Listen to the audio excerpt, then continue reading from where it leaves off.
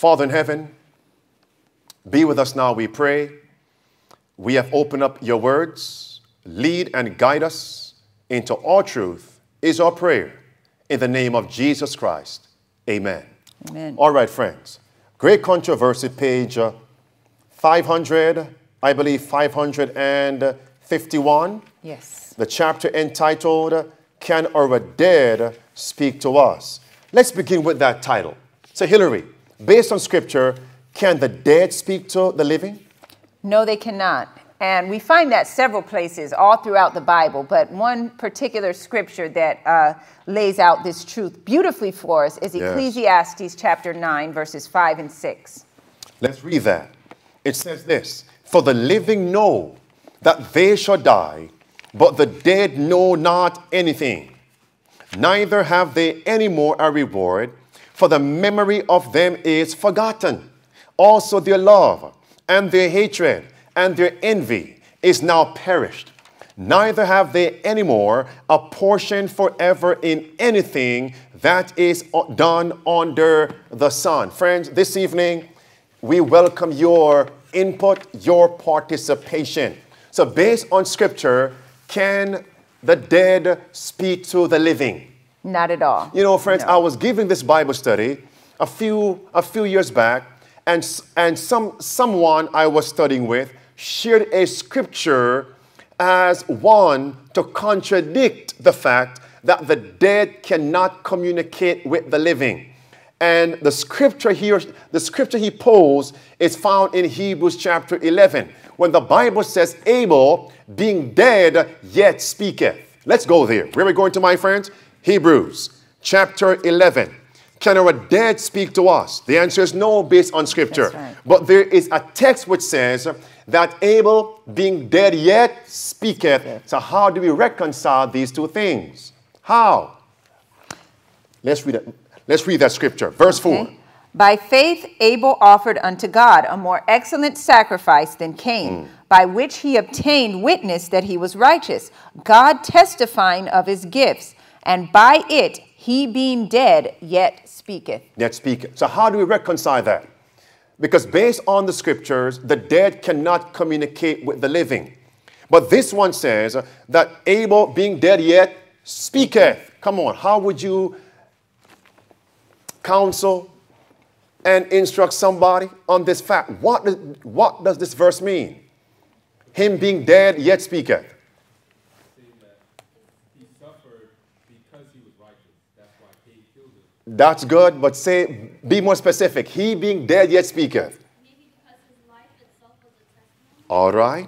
He sealed it with his blood. All right. So even though he died, the life he lived is a constant reminder of the steps to salvation. Amen. Him being dead yet speaketh. Not verbally with words, but his life is a constant testimony. Does it make sense? Let me give you a scripture. Go with me. What text, Hillary? Revelation 14, verse 13. Let's go there. Chapter 14 of Revelation. Let's take a look at verse 13. Do you have it there? Yes. Read that for us, Hillary. What it says there. And I heard a voice from heaven saying unto me, Write, Blessed are the dead which die in the Lord from henceforth. Yea, saith the Spirit, that they may rest from their labors, and their works do follow them. That's a beautiful text. Amen? It really is. And when you think of it also, he being dead yet speaketh, when we read the words of God, when we read the account of Abel, and when we read all of the books of scriptures from these men that have died, they're still speaking. Yes. Not them literally being dead speaking, but their life account are recorded here, and also their words are recorded here. So their works do follow them. Amen. And notice in verse 13, it says this, Yea, verse 13, saith the Spirit, that they may rest from their labors. So when they die, what happens? They rest from their works, their labors. They no longer have life. But notice now, their works do what now? Follow them. All right? Just as in the Bible, the scriptures, two major divisions. Old Testament, New Testament. What does testament mean? What is the root word of testament? Testimony. Testimony, a testator, right? So these men are still testifying, not verbally, but by their lifestyle. Amen. Look at the screen right here. This quotation is from Life and Teachings of Paul, page 294, paragraph 1. It says this. And when the grave receives the child of God, he being dead yet speaketh. His works do follow him.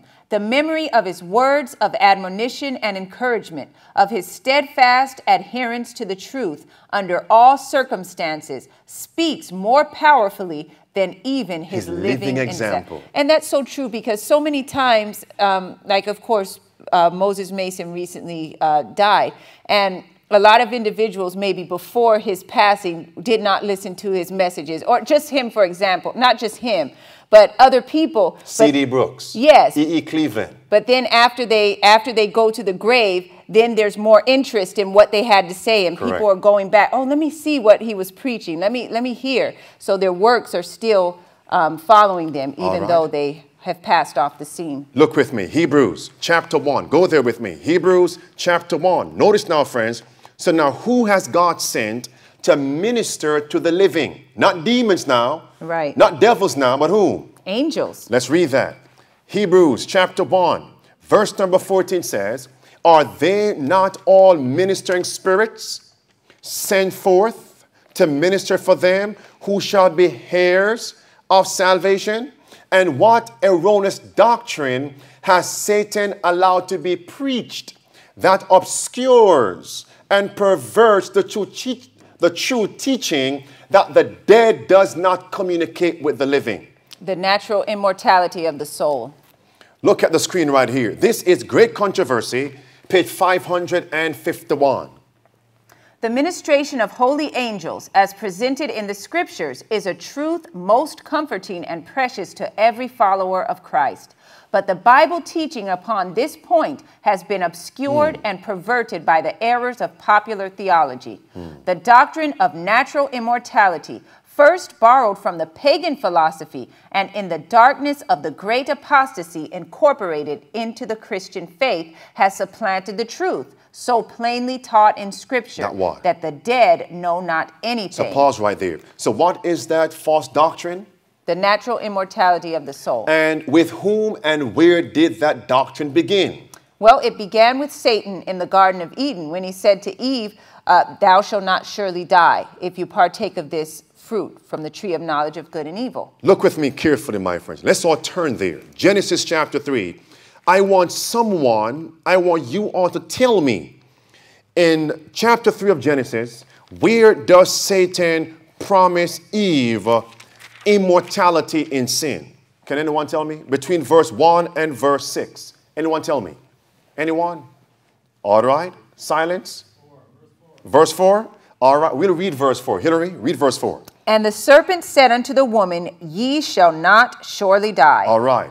So does that mean he was promising her immortality in sin? Yes. Let's add something else to that. Look at verse number 5. Hillary, verse 5. For God doth know that in the day ye eat thereof, then your eyes shall be opened. Listen now. And Listen. ye shall be as gods, knowing good and evil. What's the last phrase again? Ye shall be as gods, knowing good and evil. Want to ask a question? So in disobedience, Satan promised Eve life. You shall not surely die. In the day you eat thereof, God doth know, your eyes shall be open, and you shall become as gods. Question: what does God have that man doesn't have right now? Immortality. And what is that scripture? Come on. 1 Timothy chapter 6. Let's read that. 1 Timothy chapter 6, verse 15. Verse 16, so when Satan said to Eve, you can disobey God and you shall become as gods. What does God have? One great attribute that man doesn't have: immortality right now. Right. Only when Christ comes, the faithful receives immortality. Notice now. Do you have it there? Yes. 1 Timothy 6, verse 15. Go ahead, Hillary, what it says. Which in his times he shall show, who is blessed and only potentate, the King of kings, the Lord of lords, who only hath immortality. Thank you so much. Pause now. So this doctrine, false doctrine of the natural immortality of the soul, began with Satan. We're in Eden. Question now. For those of you who read the chapter, question now. when did this false doctrine of the natural immortality of the soul enter the Christian faith? When? Come on, you read the chapter. When? During the Dark Ages. During when? During the Dark Ages. Get back to the screen right here. Red words, Hillary. GC551. Red words. The doctrine of natural immortality, first borrowed from the pagan philosophy and in the darkness of the great apostasy, incorporated into the Christian faith. Pause right there. Question for you now. Which chapter in the book Great Controversy came to your mind when you heard those words on the screen? In the darkness of the great apostasy. The era of spiritual darkness. The third chapter in the book Great Controversy. And who was that king? That emperor that had this nominal conversion. Who was this? Constantine. Amen. So notice now. So when Constantine claimed to have been converted, all right, into the Christian faith, Hillary, talk to us now. What two principal satanic doctrines that Constantine and his men bring over into the Christian faith? These two twin false doctrines would be the natural immortality of the soul, as we just read, and also Sunday sacredness. Do you see it now, friends? And we're going to see later on that the natural immortality of the soul actually prepares the way for people to accept Sunday sacredness. And that is what GC551 on the screen is telling you. It came into the Christian faith during the darkness of the great apostasy, right? Constantine time period. The natural immortality of the soul. Baptized paganism. Wonderful. Not only that, but Sunday sacredness in the same time period. Does that make sense to you, friends? That's history. Notice now, Hillary, talk to us. What way was prepared by the false doctrine of the natural immortality of the soul? What was the fruit of that? Well, modern spiritualism. But we can also say ancient spiritualism because the foundation is the same. We saw that it originated with sin and Satan at the Garden of Eden. So not only modern spiritualism, but also ancient spiritualism. Spiritualism in general. Look at the screen. That's Constantine in 321 AD. When he was back, when he claimed to become a Christian, Sunday sacredness, and also what? The natural immortality of the soul. And then from the Christian church, then came the papal church, Roman Catholicism, the twin doctrines at her foundation. Let's move on. And then we have no GC551. It says this, first line. Hillary, red words. The doctrine of man's consciousness in death, especially the belief that spirits of the dead return to minister to the living, has prepared the way for modern spiritualism. For what now? Modern spiritualism. So friends, since the Bible teaches that the dead does not return to communicate with the living, then who is it that is communicating with the living? Fallen angels, demonic spirits. Put down chapter 12 of Revelation. Verse 3 and verse 4, how many stars, how many angels did Satan pull from heaven? 1/3. 1/3. Fallen angels. Go to Second Corinthians chapter 11. These are fallen angels. 2 Corinthians chapter 11. And look with me at verse 13. For such are false apostles, deceitful workers, transforming themselves into the apostles of Christ. And no marvel, for Satan himself is transformed into an angel of light. Therefore, it is no great thing if his ministers also be transformed as the ministers of righteousness, whose end shall be according to their works. One more scripture, chapter 16 of the Revelation. You see, Pastor, there's a contrast here because we read Hebrews 1, verse 14, that the angels of God are ministering spirits to those who are heirs of salvation. And here we see the ministering spirits of Satan. He says, therefore, it's no great thing if Satan's ministers also be transformed as the ministers of righteousness. So they're ministering spirits as well, but not ministering for salvation. They're ministering for damnation. Thank you. Chapter 16 of Revelation, verse number 14, for they are the spirits of devils. Devils, it says. And what are they doing, Hillary? Working miracles. Working miracles which go forth unto the kings of the earth and of the whole world to gather them to the battle of that great day of God Almighty. These are not holy angels. No. These are not the dead speaking to the living. These are fallen angels, my friends. And we are going to cover some pertinent points as we move forward. In this chapter, great controversy, can our dead speak to us? The Lord's messenger says that Satan can counterfeit, he can personate the dead with perfect precision. The very tone, the very look, voice. Look at this on your screen. GC 552. What it says there, Hillary? He has power to bring before men the appearance of their departed friends. The counterfeit is perfect. The familiar look, the words, the tone are reproduced with marvelous distinctness. Pause right there. And later on in this book, Great Controversy, we're going to cover a chapter, Scriptures Are a Safeguard. And we are going to read then that God's people in the last days, they must not yield to the evidence of their senses.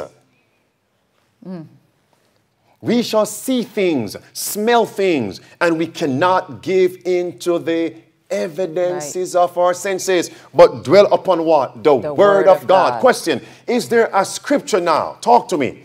Is there a text in the Bible where Satan, his counterfeit was perfect as it relates to bringing the dead back to life?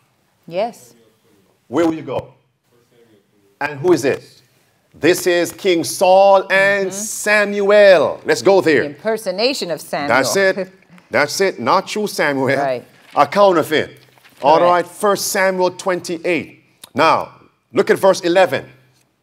Okay. Then said the woman, this is the witch of Endor, whom shall I bring up unto thee? And he said, bring me up Samuel. Pause. Did it say bring down? No. Bring up. From where? From the grave up. Notice now. Read on. And when the woman saw Samuel, she cried with a loud voice. And the woman spake to Saul, saying, okay.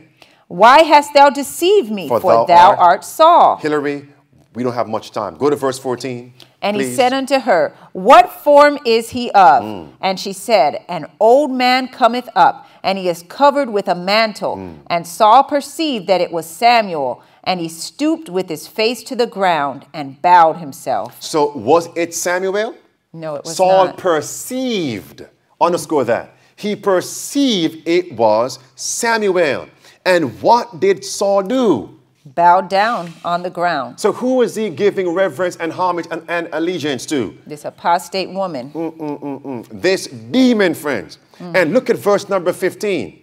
Now, friends, we know this. Now, how would you prove to somebody that this was not Samuel, but a devil personating Samuel? May I ask them first, Hillary? Sure. Okay, talk to us. Verse 6. What about verse 6? Okay, I'll read verse 6. Hillary? And when Samuel inquired of the Lord. And when Saul inquired of the Lord answered him not, neither by dreams, nor by Urim, nor by prophets. Okay, say on now, preacher. What are you saying? Talk to us. It couldn't have been the Lord because the Lord wasn't speaking to him by any means. Oh, by any means. Okay, what means? Dream. Dream is your personal connection with God. Urim. Who wore the Urim? The high priest. The priest, the high priest. And did Saul not cut off the high priest? Yes. He killed the high him. priest. Yep. Okay. The prophets. Samuel. He rejected the words of God through Samuel. So all the appointed channels by which and through which God speaks to man, Saul had cut off. That's right. So now, anybody else? What else would you say to prove that this was not Samuel? Anything else? Anything else? Well, I would say that God had prohibited this work of sorcery and witchcraft. So how is it to give power to give life or to to resurrect somebody through a means that he called an abomination. Correct. So if God himself did not raise up Samuel from the grave, he would not give an abominable woman or an abominable person that power to give life. And to add to that, Leviticus 19, verse 31, the Bible says we must not have communication with wizards, right? And witches. Right. Those things are an abomination. Leviticus 20 and verse 27. So God would not work through a medium of Satan. Correct. To bring a blessing. No, he would not. Notice now, beside verse number 6, I want everyone to write down 1 Chronicles 10, verse 13 and verse 14. Let's go there now. Hold your place in 1 Samuel 28. Go to 1 Chronicles chapter 10. One more nail in a sure place to prove this was not Samuel. 1 Chronicles 10.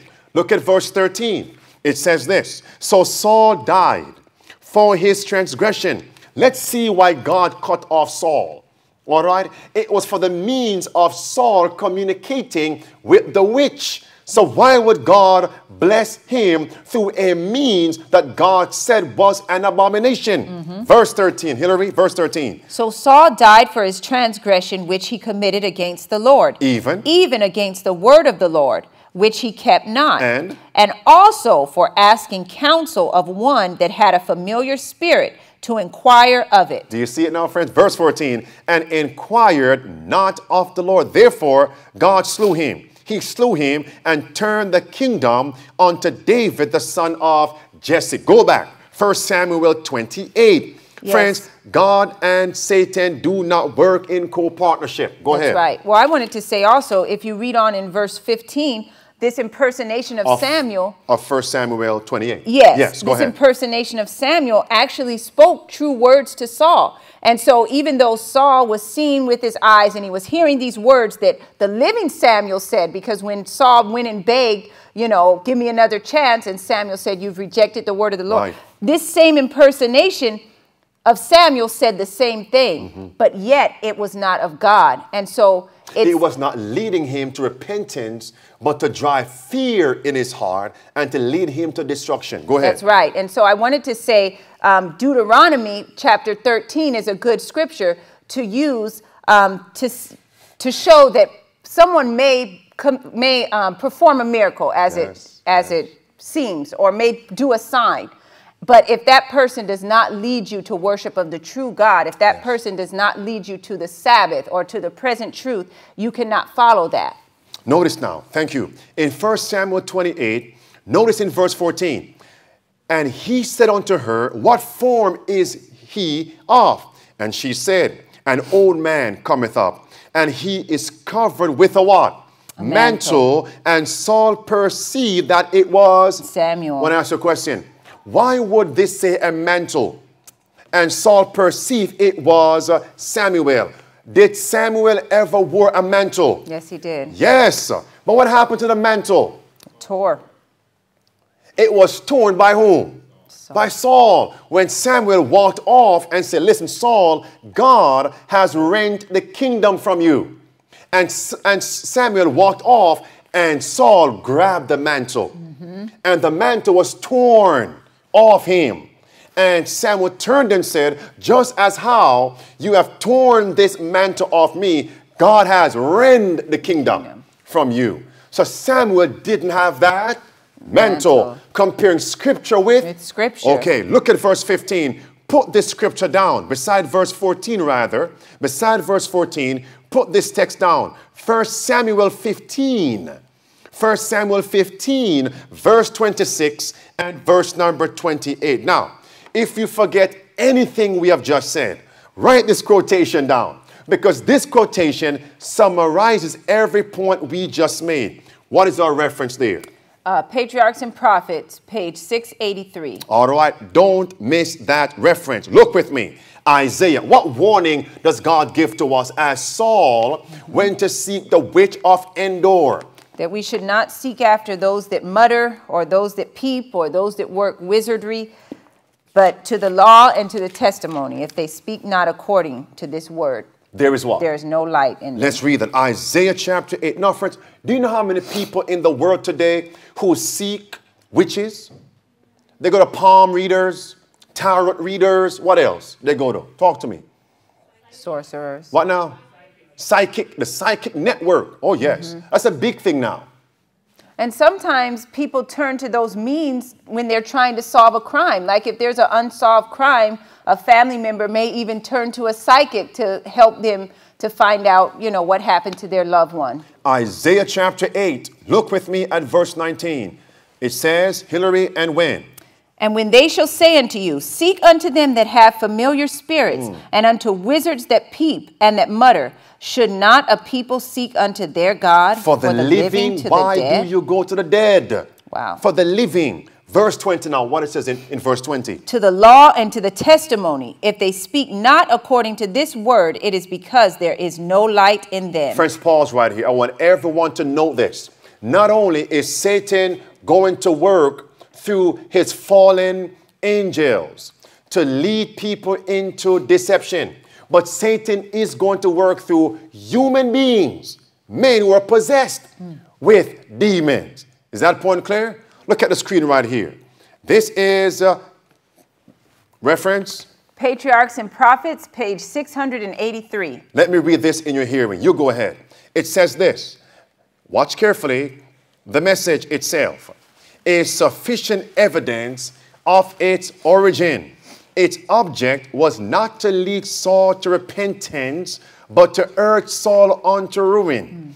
And this is not the work of God, but of Satan. Furthermore, the act of Saul in consulting a sorceress is cited in Scripture as one reason why he, Saul, was rejected by God and abandoned to destruction. All right, notice now. So in Isaiah chapter 8, verse 19, verse 20, this scripture is not specifically addressing fallen angels. That's right. Communicating with the living. No, these are people who are demon possessed. And how may we discern? What's in verse 20? To the law and to the testimony. So friend, I want to ask a question. So what if people today are teaching that we can bend God's 10 commandments in order to be saved? What is these people in? They're in what are they in? Spiritualism. Why? Because they are breaking God's law. Do you remember this, my friends? What did this Seventh-day Adventist pastor say from Green Lake Seventh-day Adventist Church, John McClarty? What did he say, Hillary? Well, he was saying that in order to accommodate or accept the LGBT lifestyle, the law of God has to be bent or broken. What is that? This is modern spiritualism. Right. Is that point clear, friends? Hold your place in Isaiah. I'll give you one more text. Look with me at 1 Timothy. 1 Timothy chapter 4. You know what? Don't go to 1 Timothy. Go to 1 John first. Go to 1 John. 1 John chapter 4. Look at verse 1. You see, friends, it's so easy for some of us to speak of the demons and the fallen angels, right? Who are working deception upon the living. But what about the living who are demon-possessed, working deception upon other living human beings? Right. Come on. Look at this. 1 John chapter 4, verse 1 says what, Hillary? Beloved, believe not every spirit, but try the spirits, whether they are of God. Why? Because many false prophets are gone out into the world. And what will they do? Go now. 1 Timothy chapter 4. Where are we going to now? 1 Timothy chapter 4. And verse number 1, it says this. Now the Spirit speaketh expressly, that in the latter times some shall depart from the faith, giving heed to what, my friends? Seducing spirits and doctrines of devils. So where were they first? Well, they were once in the faith. And what happens now? They departed from the faith and they gave heed to seducing spirits and doctrines of devils. So the seducing spirits cover two groups. One, Satan's fallen angels. The seducing spirits, 1 John chapter 4 verse 1, false prophets. That's right. And how may we discern them? To the law and to the testimony. Come on, Hillary. So if someone is teaching that you don't have to keep the law, then they're a spiritualist. That's it. In essence. That's it. And notice, it says in Isaiah chapter 8, verse 20, to the law and to the testimony. What does the Bible call the testimony of Jesus Christ? The spirit of prophecy. The what? Come on, talk to me, friends. The spirit of prophecy. The spirit of prophecy, Hillary. So now, what if our church is now demoting the writings of Ellen White? They're in What spiritualism. are they in? Spiritualism. I didn't hear you. I heard Hillary. What are they in? Talk to me. They're in spiritualism. To the law and to the testimony. If they speak. Not according. If they demote the law and the testimony, they're what? They're in spiritualism. Verse 19. And leading others. Of Isaiah 8. So what do you make of this? When a Loma Linda professor states that what? We must get rid of the clobber scriptures in the Bible as it relates to condemning the LGBT lifestyle. Who now is David Larson? He's a modern day spiritualist. Yes, leading people to break God's law. And look at this. What did the World Church vote in 2005? Well, they voted that the writings of Ellen White can only enrich. But what? But not define the faith and practice of Seventh-day Adventists. Don't forget that. It cannot define our faith and practice. And what says 1 Timothy chapter 4, verse 1? Some shall depart from the faith. Wow. Mm-hmm.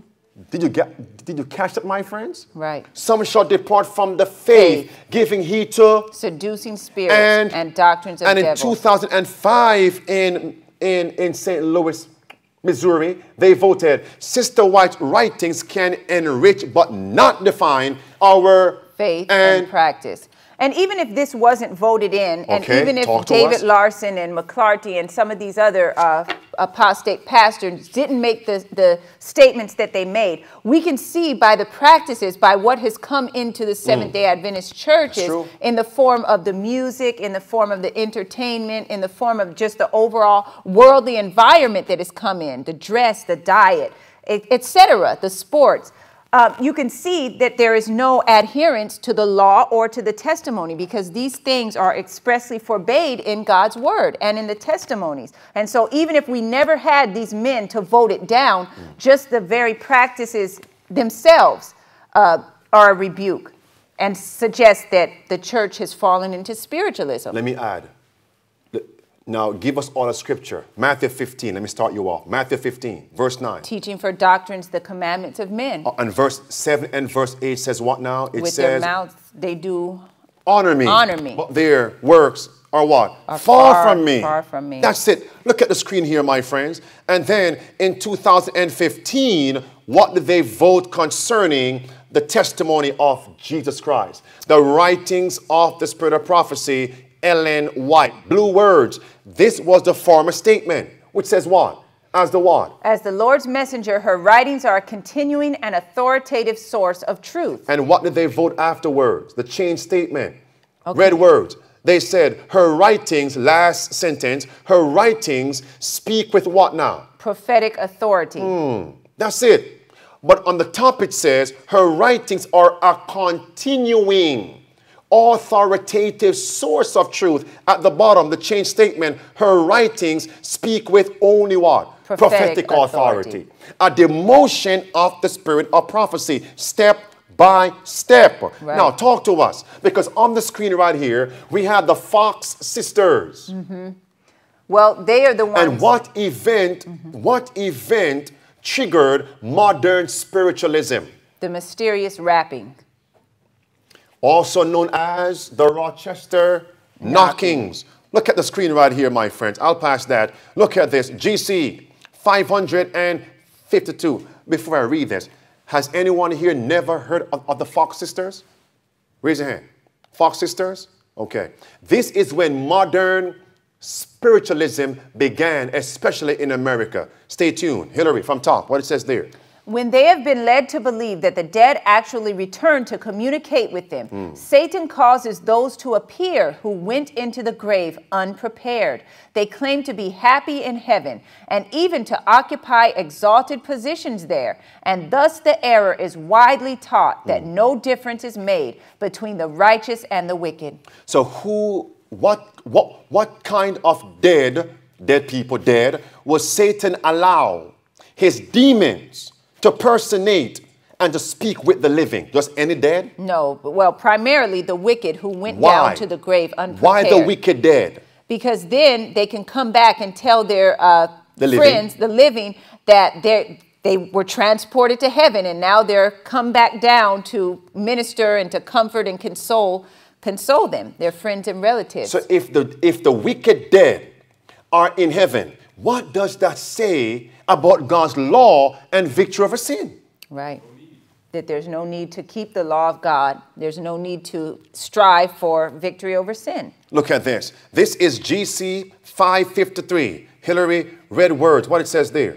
The mysterious wrapping with which modern spiritualism began was not the result of human trickery or cunning, but was the direct work of evil angels, who thus introduced one of the most successful of soul-destroying delusions. Read on. Many will be ensnared through the belief that spiritualism is a merely human imposture. When brought face to face with manifestations which they cannot but regard as supernatural, they will be deceived and will be led to accept them as the great power of God. So what event triggered modern spiritualism? The mysterious wrapping. Okay, so now understand this, put on your paper, when did this modern spiritualism, this wrapping began and where? When and where, Hillary? When and where? It began in the 1840s and it began in New York. Look at this right here. This on your screen, the Fox sisters.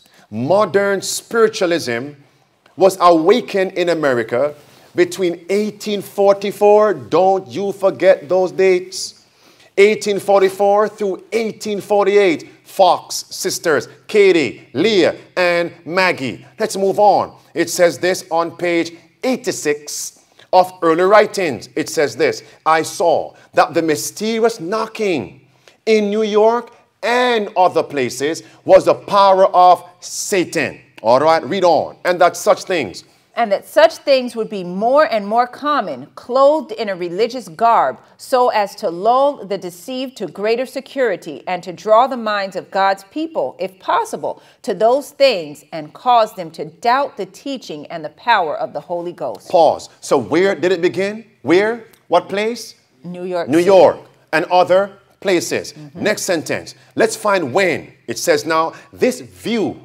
was given in 1849, nearly 5 years since. So what date is that? 1844. Watch carefully. Then spirit manifestations were mostly confined to the city of Rochester. All right. Known as the Rochester knockings. Since that time, the heresy has spread beyond the expectations of anyone. In 1850, I saw that the mysterious wrapping was the power of Satan. Some of it was directly from him and some indirectly through his agents, but it all proceeded from whom? From Satan. So now, when did modern spiritualism begin? What date? 1844 through 1848. 1849. Where? In Rochester, New York, and other places. All right? So now, what was Satan going to counteract? What was he counteracting for him to allow this mystery, knocking, and so-called dead communicating with the living? What was he attempting to counteract? Tell us, Hillary. What? The sealing work. When did the sealing of God's people begin? Between 1844 and 1848. And Satan now is trying to get people not to focus on the Bible, the Word of God, for salvation, but to look to men who are now manifesting so-called supernatural occurrences. So miracles, and say these men are being led by God when they are being led by the devil. Look at this statement right here, my friends. Don't you forget this.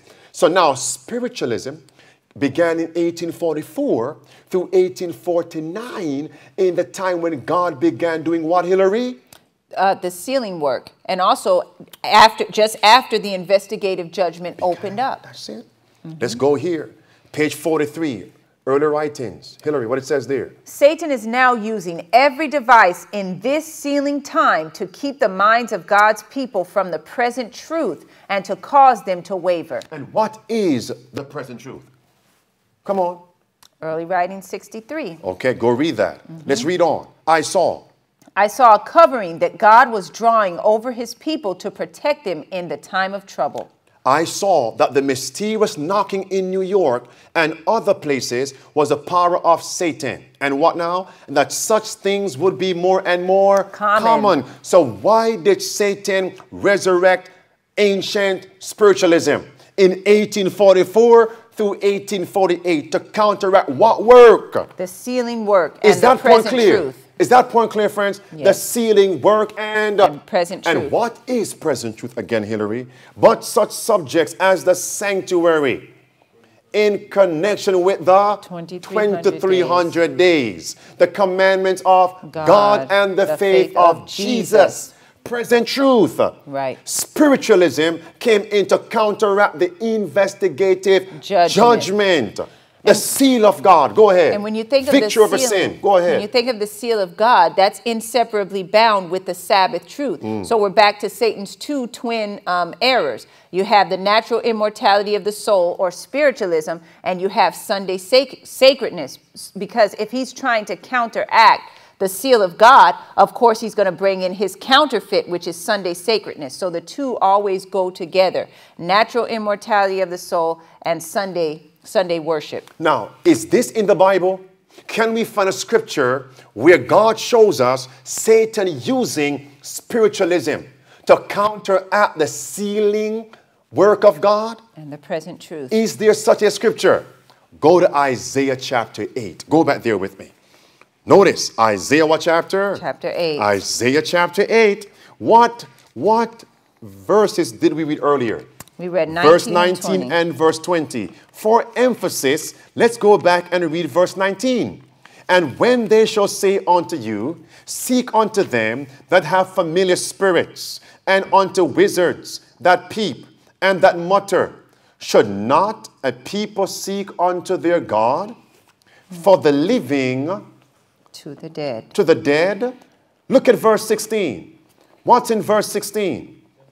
It says, bind up the testimony and what, friends? And seal the law among my disciples. Do you see it? Yes. The same scripture that mentions spiritualism, it also mentions the sealing of God's people, yea, the upholding of what two things? The law and the testimony.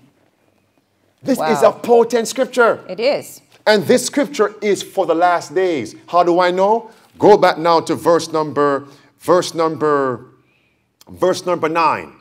Hillary, what is it in verse 9? Associate yourselves, O ye people, and ye shall be broken in pieces, and give ear, all ye of far countries. Gird yourselves, and ye shall be broken in pieces. Gird yourselves, and ye shall be broken in pieces. Now, what text come to mind? Gird yourself, broken in pieces. What prophecy? Daniel 2. Daniel chapter 2. Notice now, wonderful. Skip on down to verse 12. Hillary, verse 12. Say ye not a confederacy to all them to whom this people shall say a confederacy. Neither fear ye their fear, nor be afraid. And so notice now, so what will be causing the people to form a confederacy? Fear. Fear. And what is in Luke 21? Men's hearts failing them for fear. It's an end time scripture. So now, may I ask you a question? Will Satan use his fallen angels to only communicate with the folks in Babylon? Or will the devil also use his fallen angels to personate the dead? The dead loved ones of even Seventh-day Adventists. What do you say? What do you say? Yes, he will. What do you say? The latter? Yes, the latter, both. All right. But he knows the former class are already deceived. They're That's it. already a part of Babylon, so he already has them in his grasp. So the ones he's trying to get are the ones who claim to uphold the law and the testimony. So of course he's going to target them. Notice, go to Acts 8 with me. Go to Acts chapter 8 and look with me. Do you remember a deacon by the name of Philip? Was he preaching present truth? Yes. Was he preaching Christ in Samaria? Yes. And what does the word Christ mean? Messiah. Christ, Messiah, the anointed one. So what prophecy was Philip preaching in Acts 8? What prophecy? The 69 weeks. The prophecy of Daniel 9 and Daniel 24. 8. Look at verse 5 of Acts 8. Then Philip went down to where, Hillary? Samaria. And preached whom? And preached Christ Was unto he them. successful? Yeah. But Oh, look at yes. verse 9. But there was a certain man called Simon, which before time in the same city used sorcery and bewitched the people of Samaria, giving out that himself was some great one, to whom they all gave heed, from the least to the greatest, saying, this man is the great power of God. Wow. What a showdown, friends. Oh, yes. What a showdown. Look at the screen right here. This is Early Writings, page 87, from top. I saw that the saints must get a thorough understanding of present truth, which they will be obliged to maintain from the scriptures. They must understand the state of the dead. So does that mean the understanding of the state of the dead also constitutes present truth? Oh, yes. Okay. For the spirits of devils will yet appear to them, professing to be beloved friends and relatives, who will declare to them that the Sabbath has been changed. Also other unscriptural doctrines. Who is she talking to? I saw that whom? The saints. The saints of God. What must we all comprehend? Present truth. And what other doctrine? The state of the dead. Why? Because spirits of devils will impersonate dead relatives and friends. And come to whom? And come to us and tell us that the Sabbath has been changed. This tells me then that there are many Seventh-day Adventists who go to a Sabbath-keeping church but are not rooted and grounded in Sabbath-keeping. For the demons will come and say, the Sabbath has been changed. Wow. And many Seventh-day Adventists will give up the Sabbath. It's right there in your face, my friends. Let's read on. They will do all in their power. They will do all in their power to excite sympathy and will work miracles Pause before right there. them. Are we now hearing professed Seventh-day Adventist pastors saying the Sabbath is no longer the seventh day of the week? The Sabbath is Jesus? Clinton Baldwin said that. The Sabbath is Jesus. When I ask a question, that means God did create something on the seventh day. Himself. But that's error, my friend. You see, these are men. We have other men saying that once you come to Jesus, you don't have to observe the 7-day Sabbath. Wow. Even another group who are telling us the Sabbath is not the weekest seventh day. It goes by the moon. Lunar Sabbath. Take a look at this. They would do, Hillary, they would do. They will do all in their power to excite sympathy and will work miracles before them to confirm what they declare. The people of God must be prepared to withstand these spirits with the Bible truth that the dead know not anything and that they who appear to them are the spirits of devils. Friends, whenever someone brings a doctrine to you, ask them, show it to me in the Bible, specifically in the spirit of prophecy. If you don't see that doctrine, whether it is the Sabbath is Jesus, is not the weekly seventh day, or the Sabbath is based on the moon, show me where Sister White says we must not keep a 7-day Sabbath of the week, but keep a lunar Sabbath. Right. That's also a demotion of the testimony. Amen. So that's spiritualism as well. It. Let's get back here. And some folks are going to get angry. But friends, have I become your enemy because the truth has been spoken? It says our minds must not be taken up with things around us, but must be occupied with what? With present truth. And notice, what page is this of early writings? 87. And what page does Sister White define present truth? 63. Thank you so much. Present truth and a preparation to give a reason of our hope with meekness and fear. Last sentence, we must seek wisdom from on high, that we may stand in this day of error And delusion. And delusion. Now, you may think, since Satan had the boldness to come to Jesus in the wilderness as an angel of light, why do you think the devil would not come to us? His demons will not personate dead loved ones and come to the saints of God and declare that they are being led of the true God of heaven. But this will be a deception. Right. And that's why we're told right here, we must not be occupied with the things around us. No. That's Luke 21. but occupied with the present truth. Lest your hearts be overcharged with surfeiting and drunkenness and cares of this life, so that they come upon you unawares. For as a thief would it come. A snare. A snare will engross your mind. You will be lost. And that's why it's more than just an intellectual knowledge. It's an experience. And that's why the sealing is a settling into the truth. Both spiritually. I would say spiritually and is more important. Well, not more important, but just as important as intellectually, because we may know it intellectually. But unless we have that sanctified, consecrated experience with Christ, experience in present truth, we will be overcome. And that's why Sister White calls it an almost overmastering delusion. That's it. That the very elect, even as Matthew 24, would be deceived. That's it. If Christ wouldn't, cut time short. Let's go back to the screen right here. The very blue words on top says, God's people must understand the state of the dead. Friends, please watch this carefully.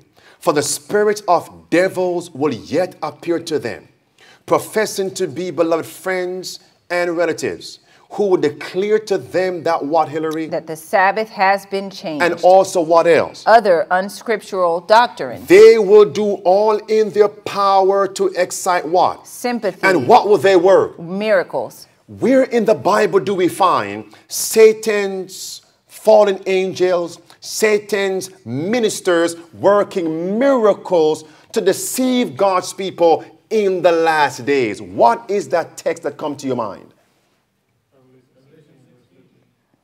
Before that one, give me one more. Revelation. Go to chapter 13 with me. Go there with me. Chapter 13. Where are we going to, my friends? Chapter 13 of the Revelation. Look at verse 13. Hillary, what it says there. And he doeth great wonders, so that he maketh fire come down from heaven on the earth in the sight of men. And do what? And deceiveth them that dwell on the earth. By the means of what? By the means of those miracles, which he had power to do in the sight of the beast, saying to them that dwell on the earth that they should make an image to the beast, which had the wound by a sword and did live. And what comes next in verse 15? He had power to give life unto what? Unto the image of the beast. That the image of the beast should both speak and cause that as many as would not worship the image should to the be beast what? Should be killed. So what law is in verse 15? What law is this in verse 15? The Sunday law. This is the Sunday law in verse 15. Right. But what is in verse 13 and verse 14? The working of the miracles That's to deceive. it. Spiritualism. Right. Lays the foundation. It's the precursor to the Sunday law crisis. And we're told on page 87, on the screen, early writings, that the spirit of devils will appear to the saints of God, saying, the Sabbath has been changed, working miracles, and God's people are going to give in and be deceived. Here's what we're saying. Here's what we're saying, my friends. In 1844 through 1848, that was the resurrection of ancient sorcery. It was called modern spiritualism. It was raised up by Satan to counteract the beginning. The what, my friends? The beginning. The beginning of God sealing his people. Has the sealing come to an end as yet? No. Is the sealing almost over? So when we come to a time when the sealing of God's people is almost over, what must we expect from Satan? Spiritualism. it's going to be prevalent. It's going to be rife, not only in society, in Babylon, but also among God's remnant professed people. Right. Look at the screen right here, my friends. This is page 59 of Early Writings. It says, Hillary, I saw that soon it would be considered blasphemy to speak against the wrapping, and that it would spread more and more, that Satan's power would increase, and some of his devoted followers would have power to work miracles. And what? And even to bring down fire from heaven in the sight of men. What scripture is that, my friends?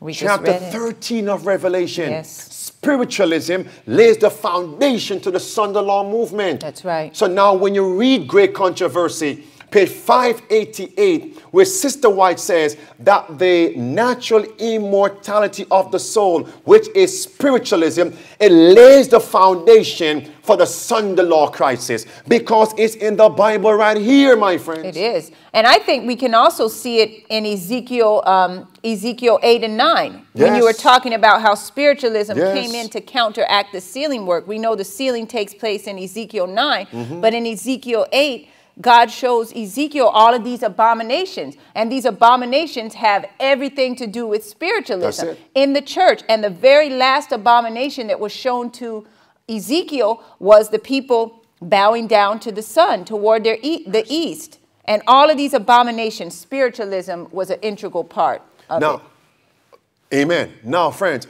what happened in Egypt just before God delivered Israel from Egypt? What happened down there? Talk to me. What happened down there? What was that showdown, my brother? Worship, right? Right? And what was Moses and Aaron doing? What were Pharaoh's magicians doing, and why? Both camps were working miracles. Why? To show what? To show the true God, who was being led by the true God of heaven. And what did Pharaoh's magicians do? Counterfeit miracles. And that was just before God delivered Israel from Egyptian bondage. So what must we expect then just before the second coming of Christ? The working of deceptive miracles. Spiritualism. Go with me. 2 Thessalonians chapter 2. Here's Bible now. Just before the second coming of Christ, Satan will work more rapidly, more aggressively with spiritualism. Look at verse number 8 of 2 Thessalonians chapter 2. Verse 8, it says this, and then shall that wicked be revealed, whom the Lord shall consume with the spirit of his mouth, and shall destroy with the brightness of his coming. What is that? The second coming? Yes. Yes, Again. it is. And shall destroy with what, Hillary? The brightness of his coming. Is that the second coming of Jesus? Yes. Now, what is in verse 9? In the context of the second coming of Christ, what is in verse 9 now? Even him whose coming is after the working of Satan, with all powers and signs and lying wonders, and with all deceivableness of unrighteousness in them that perish. So what will he work just before the second coming of Christ? With all what? Power. With all what? Signs. And all what? Lying wonders. Then we come down to verse number 11. And for this cause God shall send them strong delusion, that they should believe a lie. Read on. That they all might be damned who believed not the truth, but had pleasure in unrighteousness. And this is where Sister White says she saw in vision. The chapter is called Spiritualism, and she saw in vision a train. And it seemed as if all of the world was on board. And where were they going? At lightning speed. To perdition. Look at this right here, friends.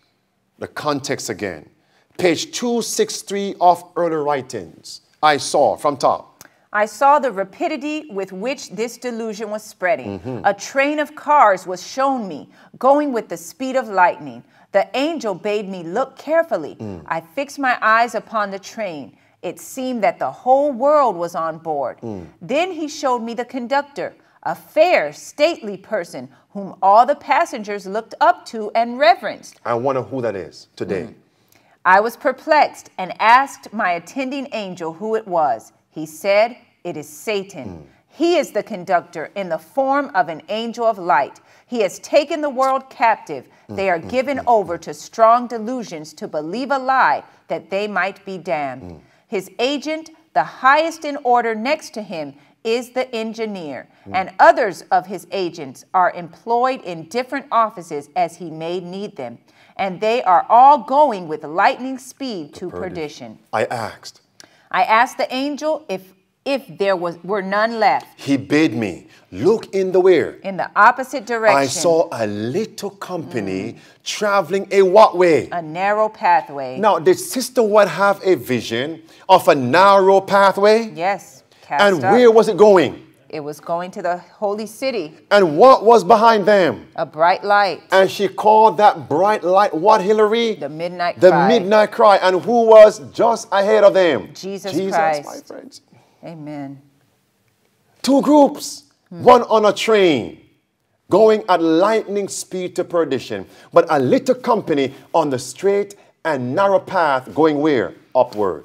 The midnight cry. And what messages are linked to the midnight cry? The first, the second, and the third angel's messages. So that narrow path represents present truth. That's it. That's it. And friends, how big do you think the church of spiritualism is? It's a mega church, my friend. It's many members in that church. It's the biggest church, bigger than the Roman Catholic Church. Oh, yes. Because they're a part of it. Friends, this church of spiritualism, it has members, and even the members don't even know that they are a part of the church. Spiritualism. And those in this church don't even go to church. Spiritualism. It's a mega church. It would make T.D. Jakes, Joel Osteen's church look like minuscule, a small little company. Mega church. Look at this right here, my friends. This is GC556. Hillary, the claim. The claim that men can hold intercourse with evil spirits is regarded as a fable of the Dark Ages. But spiritualism, which numbers its converts by hundreds of thousands, yea, by millions, which has made its way into scientific circles, which has invaded churches and has found favor in legislative bodies and even in the courts of kings. This mammoth deception is but a revival in a new disguise of the witchcraft condemned and prohibited of old. Let's not pass this by so quickly. So where is spiritualism found? In what circles? Everywhere. Scientific, churches, legislative, in courts. So may I ask you a question? What work has God given to us then? Where must we go then, my friends? Who must we preach to? The world. Every nation, kindred, tongue, and people. There is a church called Scientology. That's the whole church. The name spells spiritualism, the very name. Right. And when you think of all of the churches of Babylon, they believe in the natural immortality of the soul. So this church of spiritualism encompasses all of the churches of Babylon, plus all of the atheists, plus all of those in witchcraft. It encompasses everybody except for those on that narrow path. And that's why she says it's a small company. And Satan is so cunning that he masks it, you know, so people don't even realize it. I mean, there's some that will accept it in the form of witchcraft, but then there's others that won't accept it in that form. And so he comes to them from another angle. And so that's why he invades these various places and inserts spiritualistic teachings under many different guises. Evolution, spiritualism. Do you see it, my friends? Psychology. In our schools, how many of you went to school and read the classics? Yep. Yoga. English literature, right? The Iliad, etc., right? Remember those days? The Odyssey, those days, remember that? That's spiritualism. Right. Deified myth, it's mythology. Right. Even in the video game, even in what people call entertainment, they're bringing it into exercise as well. Yoga. Yeah, yoga. And even in some schools, if a child gets in trouble, instead of going to detention, they're putting them in these rooms where they have to meditate. And that's spiritualism. It's just coming in. It's starting with young children all the way up. That's it. And one of the teachings is that God is just love. right? And sometimes they teach that man is God, Right. right? Look within. Oprah is big on that one. Oh, yeah. Oprah Winfrey and Bell. What's that pastor's first Ryan. name? Rob Bell. Rob That Bell. look for God within, right? Right. And that's why it's so dangerous when the SDA leaders brought in this man from that Pargament. university, Ken Pargament. Pargament, teaching spiritualism to give pastors and administrators victory over pornography. Look within for strength because God is within you. And if you remember when they had the Quaker Right. who came and spoke to Seventh-day Adventists Right. when they were launching some book, GC leaders. Yeah. My friends, it is even within the Seventh-day Adventist church.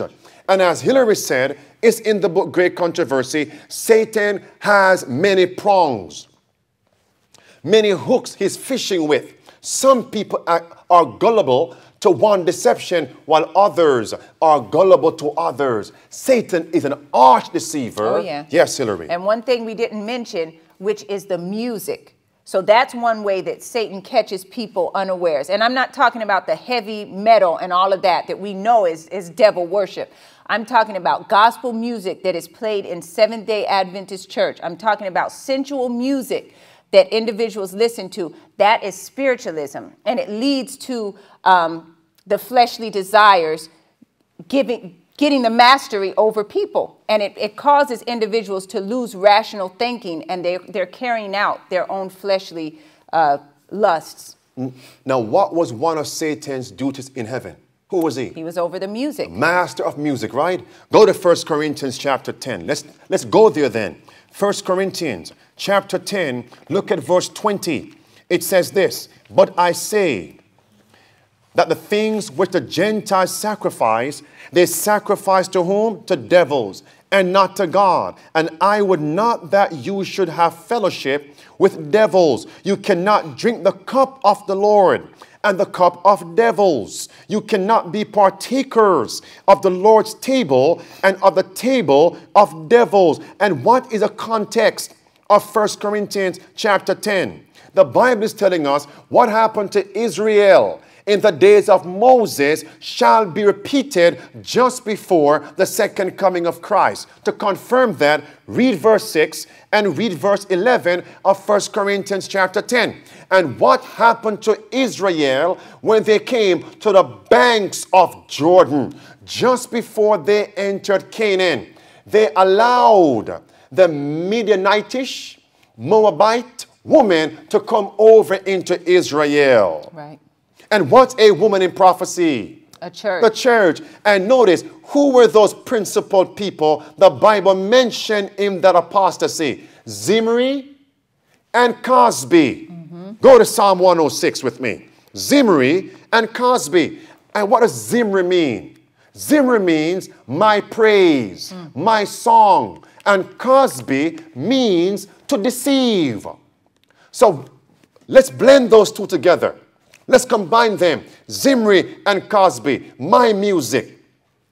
Deception, deceptive music. Deceptive worship, deceptive praise. And notice, friends, some of you grew up, Safe to Serve online right now. Some of you grew up, you never heard of praise team within our churches, especially, again, the term itself is not inherently wrong and bad, but what they do during their praise time, praise worship. And now many churches are changing their traditional, historical name of the Seventh-day Adventist local churches, and now they call it Praise Tabernacle. Praise Center. Praise Center.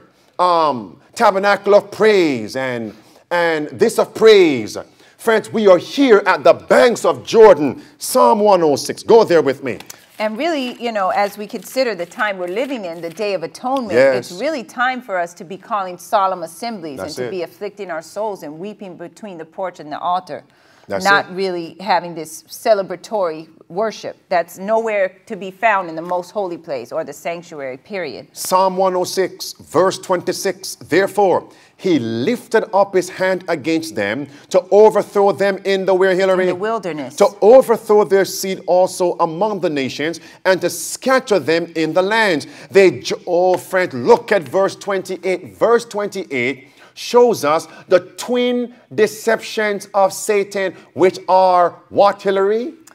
Natural immortality of the soul and Sunday worship. Look at verse 28. They joined themselves also unto where? Baal Peor. And what's Baal? What's Baal worship? Sun worship. Sun worship. Second phrase. And ate the sacrifices of the dead. What is that? That's spiritualism. In one verse, spiritualism and sun worship. Look at verse 30. Who was mentioned next in verse 30? Phineas. So what account is this talking about in Psalm? Numbers 25. Let's go there then. Numbers 25. Numbers 25. Here it is, my friends. On the banks of Jordan. Let me tell you something. Hear me now. Don't miss this point. We don't have to look to what President Trump is doing, what Pope Francis is doing, what Kim Jong-un is doing in North Korea, what Iran is doing, what Turkey is doing, what the UN is doing, what the feds is doing, the CIA, you get the point. The FBI, you get the point, right? To know that we're living in the last days, just look where? In the church. This is a primary marker. We're living in the last days because God is not going to allow a Sunday law to come until the church is ready. Likewise, the Sunday law will not come until the church is past its point of return. Of falling away first, and then the man of sin That's will it. be revealed. And the falling away where? In the church. In the church. Numbers 25, verse number 1. Israel began to commit what? Whoredom with whom? The daughters of Moab. Verse 2, watch this. And they sacrificed to the heathen gods, bow down and serve their gods. Verse 3, Israel joined himself unto where? Baal Peor, and the anger of the Lord was kindled. What is God's wrath? The seven last plagues was a plague poured out in Numbers 25. It was. Yes, my friends. A type of the Sunday law crisis. Are we seeing this today in the churches? Are we seeing Seventh-day Adventists inviting over the churches of Babylon in their services? Yes. Look at verse number 14. Who is mentioned in verse 14? Zimri. And what does Zimri mean? The sun, okay. It means to praise. It means to celebrate.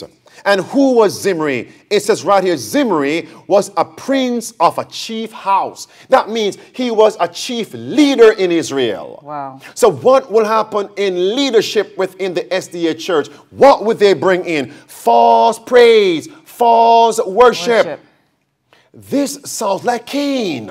Because Cain did not bring the offering God said to bring as Abel brought, but Cain brought what? Fruits. And what were the fruit offering? A sign of praise. Thanksgiving. Do you see it? Yes. Verse 15. Who was Cosby?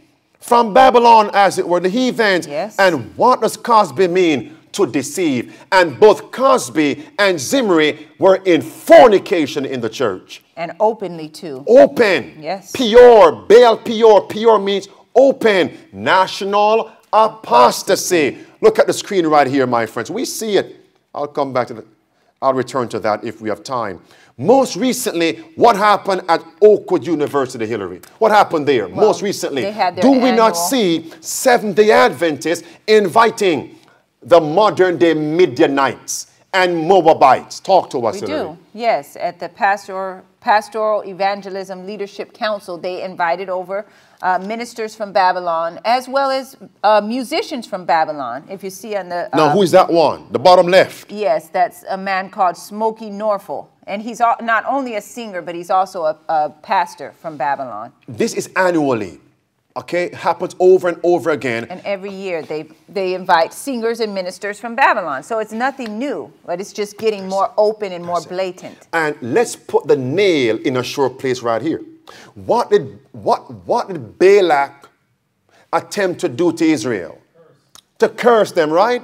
And he summoned whom? Balaam. And Balaam tried, but Balaam failed, right? Right. And what did Balaam say? Or God said, no curse upon Israel as long as they are faithful and obedient. I found no perverseness in them. That's Numbers 23. But what happened now? Well, now they're involved in spiritualism. They joined themselves unto these Midianitish women, and as a result, the curse came upon them. And let's be very clear, right? By bringing the woman in the camp, they brought the worship, the gods, and the spiritualism of the woman in the camp. So when we invite these preachers from Babylon to preach the Seventh-day Adventist, and their singers, what are they bringing into Seventh-day Adventism? They're bringing their false doctrines, their worship styles, if you can call it that. And what will come upon God's people as came upon Israel in Numbers 25? The curse, the plagues, the 7 last plagues. It's serious. And remember, we covered this. There he is, bottom left. And on the top row, you have the preachers from Babylon. Notice here, my friends, I mean, we covered this. He's preaching that when a person dies, he goes to heaven. Frederick Douglass Haynes. I won't spend time there. Let me pass that. Won't spend time there. Let's come to this, my friends. This is from the Seventh-day Adventist website in the UK. Look at this. Coming March 8th through March 10th, 2018. It says True Worship Summit. Wow. This is Seventh-day Adventist website promoting so-called True Worship Summit, March 8th through March 10th, 2018. And who are they promoting on the official website of the Seventh-day Adventist Church in the United Kingdom? Who are they promoting on the screen? Let me blow it up. Who are they promoting right there? Well, these so-called gospel worldly artists. You have Kirk Franklin, Israel Houghton, Kim Burrell. They're all there. There they are. There they are, my Marvin friend. Sapp is there. Who else? Donald Lawrence. Friends, this is Baal Peor now. It's open. Peor means open. It's open apostasy. And listen to one reason why the Seventh-day Adventist Church's website is promoting these men from modern-day Midian and Moab. The curse is going to come upon God's people. The plagues, the 7 last plagues. One reason why they're saying that they're Seventh-day Adventists who want a career in music. Wow. So now they must look to Kirk Franklin, look to Marvin Sapp, look to Israel Houghton, look to Kim Burrell, look to Kiera Sheard. Look to these people as your role model. Wow. To now pursue a career in music. And make it big. Don't take my words for it. Here it is. True Worship Summit. The very name is a lie. As a matter of fact, what comes to mind here? Summit. They're calling Babel. They're calling where? The mount. Yep. Elijah. The mount where Elijah was, Mount Carmel. That was not true worship. No, it wasn't. With the false prophets and Israel. But now we are now saying this is True Worship Summit. Right. Let's read that. Even Exodus 32 as well, calling it a feast to the Lord. Let's read this. True Worship. True Worship Summit is an annual, so they have it yearly, an annual European conference set to make its debut in London in March of 2018. Confirmed guests include Kirk Franklin, Donald Lawrence, Marvin Sapp. That's all right. Next paragraph. Okay. All of these worldly artists. The purpose of the summit is to celebrate gospel music. Hold on now. This is written on the Seventh-day Adventist website. Right. The purpose of the summit. Read on. Is to what now? And if you do research on gospel music, it goes back to jazz, which goes back to voodoo and spiritualism. Hold on. Because the father of so-called gospel music is father of gospel music is... Can't remember his name. Is... no, not Elvis. Come on, Elvis. The father of gospel music is... let's go. Yeah, but it traces back to jazz and voodoo. Yes. And that's all spiritualism. That's it. Conjuring up these spirits. Thank you. Thomas Dorsey. And Thomas Dorsey tells us that he began to blend Christian words with jazz, rhythm and blues, and jazz go back to voodoo. Right. It's spiritualism. And when they use that type of syncopation, that's what they would use to conjure up these spirits. And so that's the very thing. So mysterious rapping, the drumming. What now? Yeah. Mysterious rapping? The mysterious So could rapping. the mysterious rapping in Rochester, New York be the precursor of hip-hop and rap music? Yeah, and rapping, all these drums. R&B, country and western, etc. Syncopation. Come on now, friends. This is spiritualism.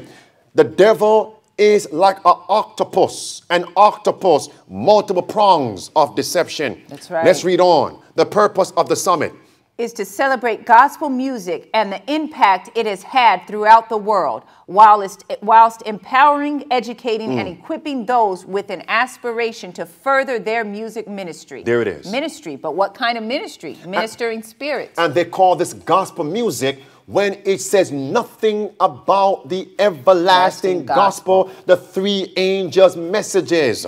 Read on. The summit aims to highlight.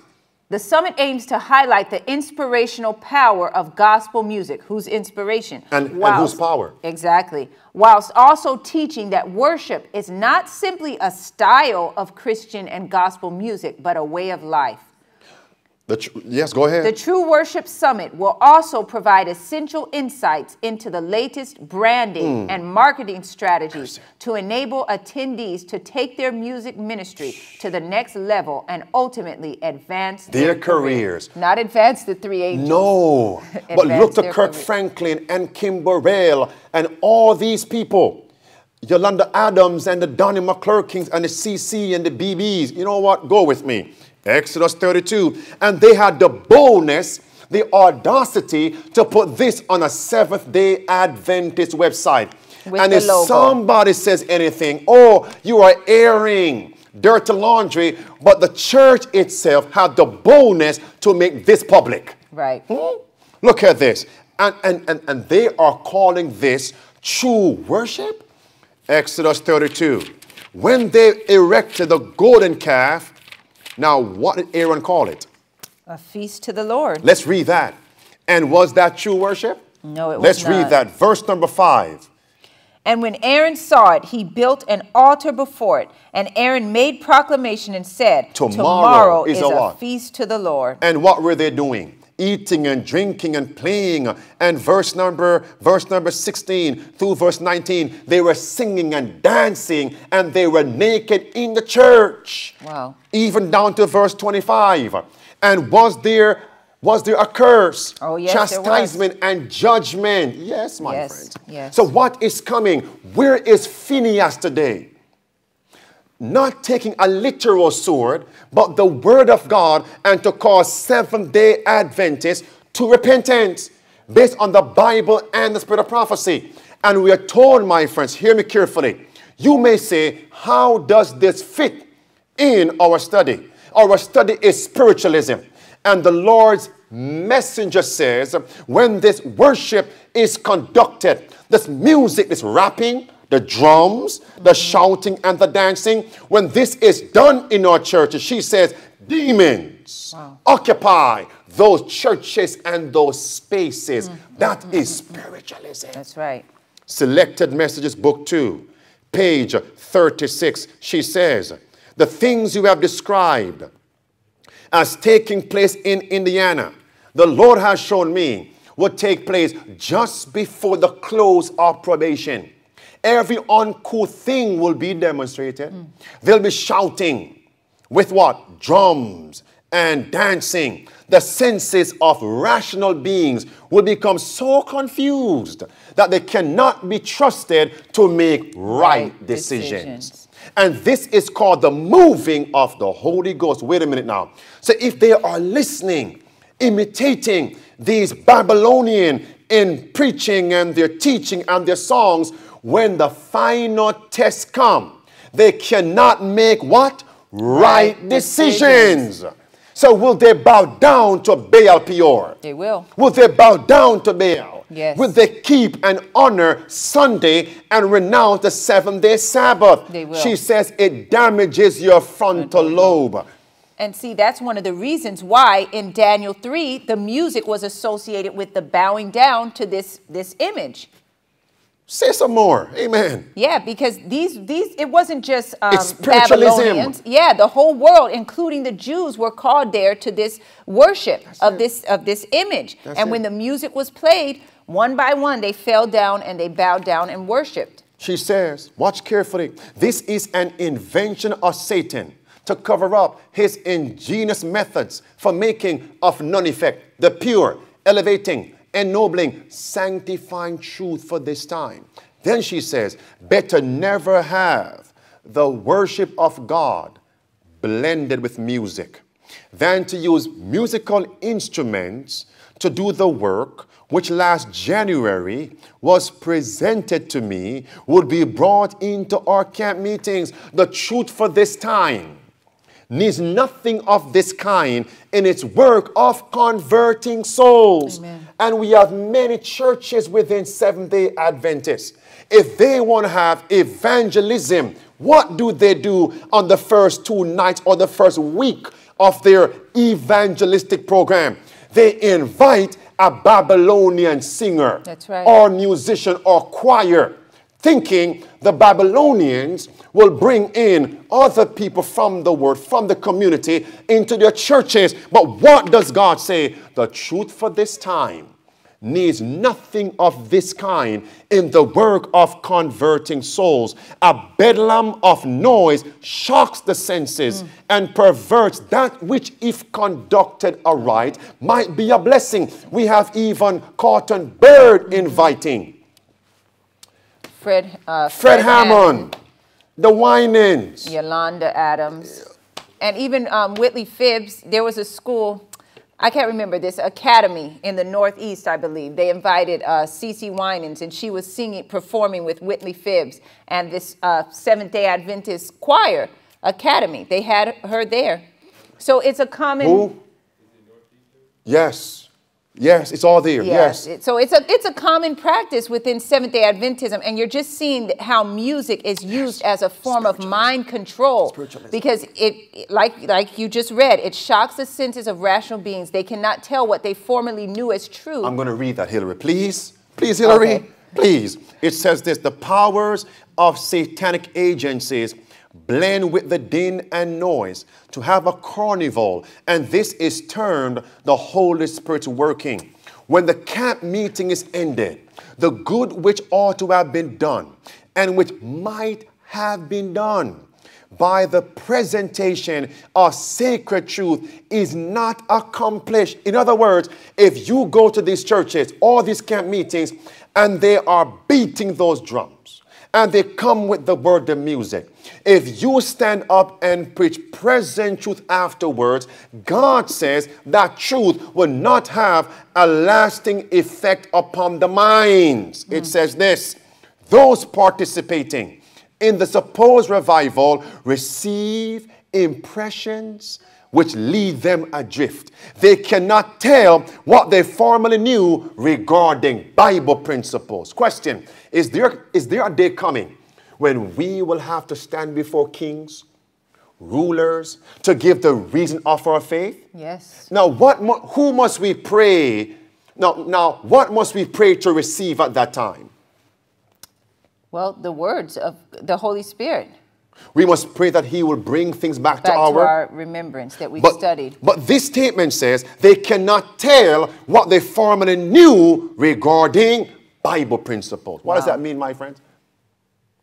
When it's time for them to stand, they will not have the mental capacity. Their frontal lobe would have been so disconnected, so damaged, and amen.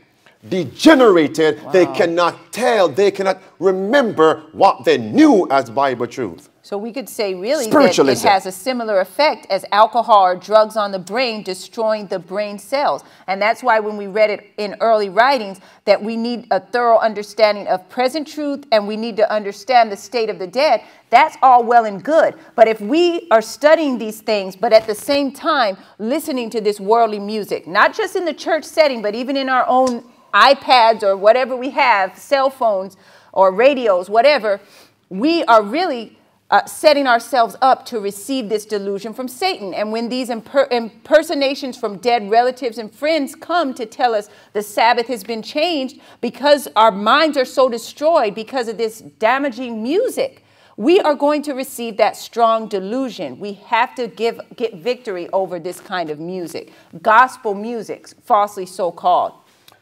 She says, lastly, no encouragement should be given to this kind of worship. What is it doing on a Seventh-day Adventist General Conference website in the UK?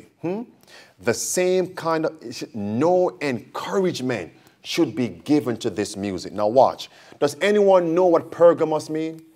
The third church in the series of 7, Pergamos. It means what? Anybody knows Pergamos? It means height and elevation. It's at that time Constantine brought in paganism into the church. When the Christians thought, we look too singular. We want our faith to blend with the world. Pergamos. The same thing is happening now within the Seventh-day Adventist church. A change has happened now. People who profess to be Adventists, Seventh-day Adventists, they want to blend with the world. We have come now to Pergamos, true worship, summit, height, elevation. We want to be like the world. What are we going to receive if we don't change? The plagues, the curse of God. Let's close right here. Go with me to Matthew 4. We close. Matthew chapter 4. This is spiritualism in the church, my friends. Look at this. Matthew chapter 4. We close right here. Now, look at the screen right here. This is GC561. Sister White says this.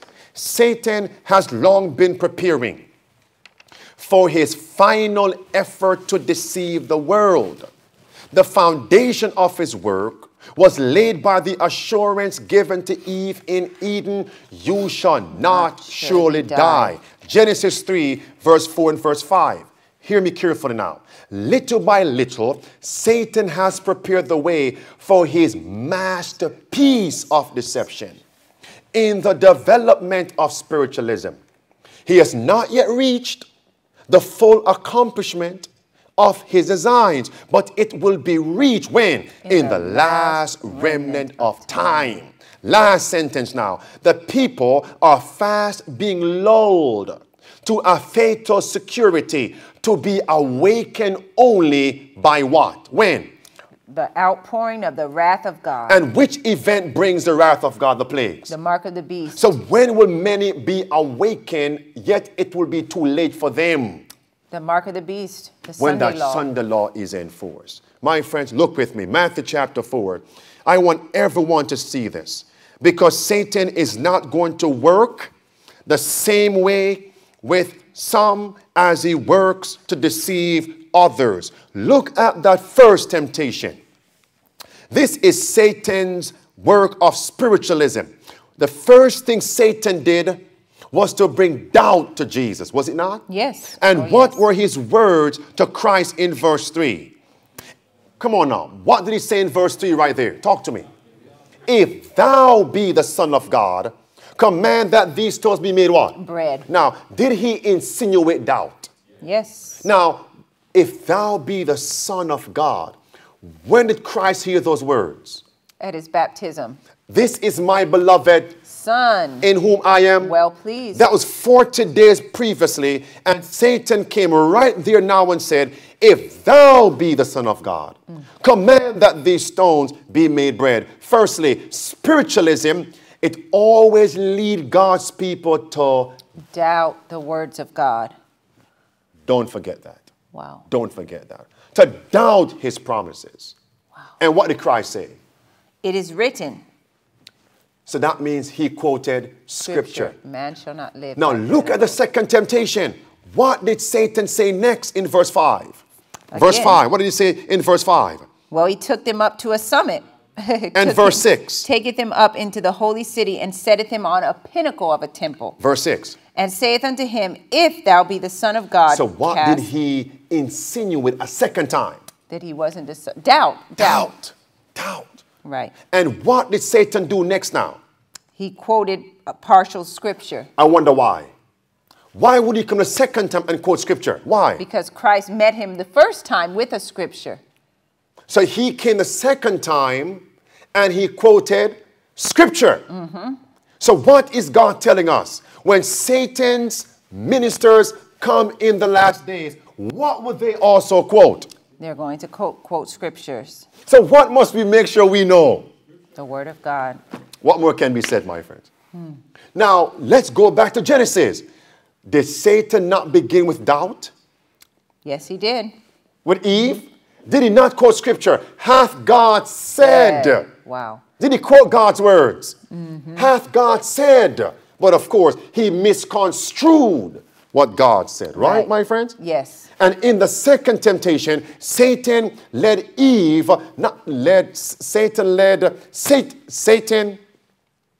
attempted to lead Christ, not only to doubt, but he quoted scripture to lead Christ to commit what sin? The sin of presumption.